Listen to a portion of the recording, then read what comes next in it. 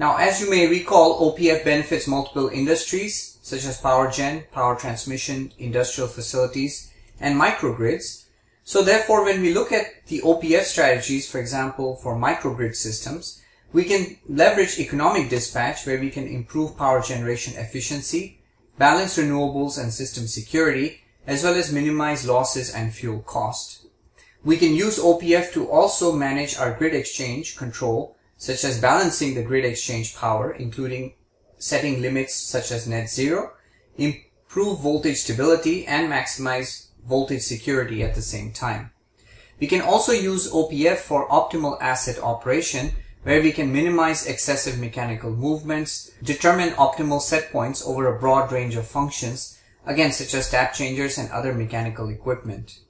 We can also leverage OPF for a microgrid system to understand the impact of an islanded operation and then apply OPF to minimize losses and cost, maximize security, and of course optimize voltages. Let's quickly consider a microgrid system where we have a number of wind turbines, solar power generation, energy storage, a couple of loads, a diesel generator, and a grid connection.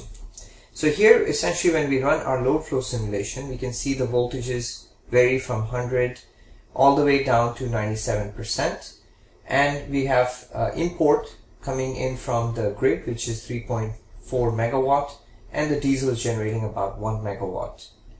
Of course, we are not necessarily controlling the PV and the wind turbine output because they vary based on irradiance and wind speed accordingly. So we'll focus a little bit more on the diesel and the grid exchange power.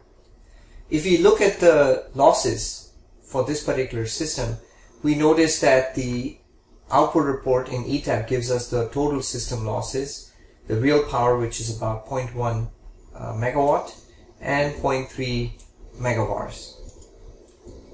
So when we switch over to optimal power flow and run our OPF solution, we can see that the diesel is generating about 1 megawatt and our grid exchange is set to 0.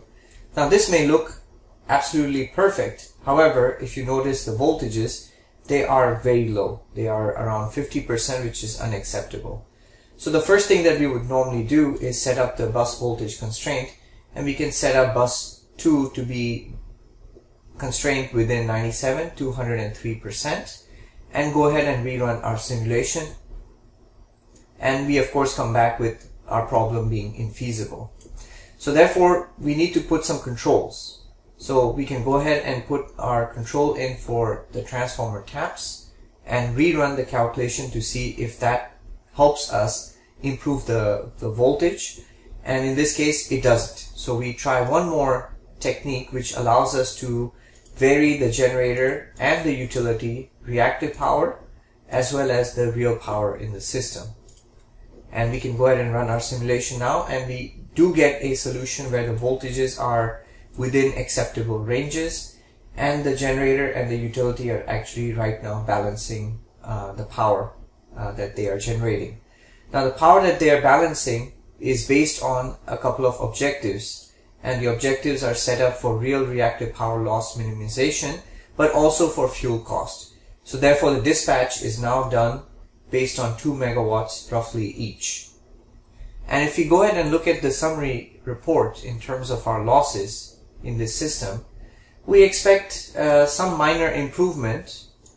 So we essentially see about 0.137 instead of 0.155, and our reactive power is also slightly lower.